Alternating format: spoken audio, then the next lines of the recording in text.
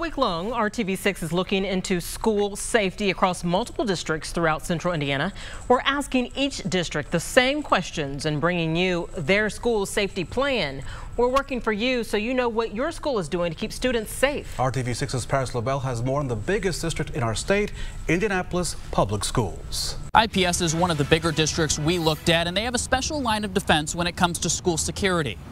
It's the biggest school district in the state. With more than 31,000 students in 88 different schools, the district's security and safety plan is massive. You can't educate your students if students don't feel safe, secure. One of the issues that is unique to IPS is making sure schools in high crime areas remain secure. When issues come up, our goal is to make sure that we use those as learning opportunities. Documents provided to RTV6 show some of those details of those plans. One of them is creating secured entries at different schools. Things like adding an interior set of doors and reconfiguring offices at the front of the building so people can't just walk into the school. IPS is also one of the only districts in the state with its own full police department. 100% police department, and on top of that is something that makes us unique is the fact that they're truly trained in the same way that state, county, and local law enforcement agencies are trained. While many districts around the state have school resource officers from local departments, a full police department is able to focus 100% of their time and effort on patrolling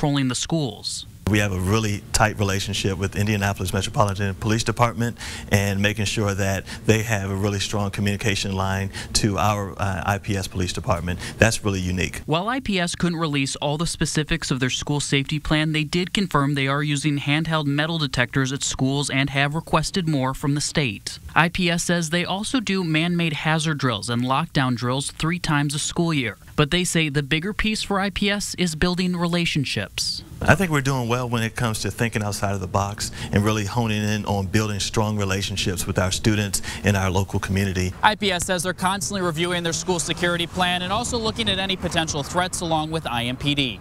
Reporting tonight, Paris LaBelle, RTV6.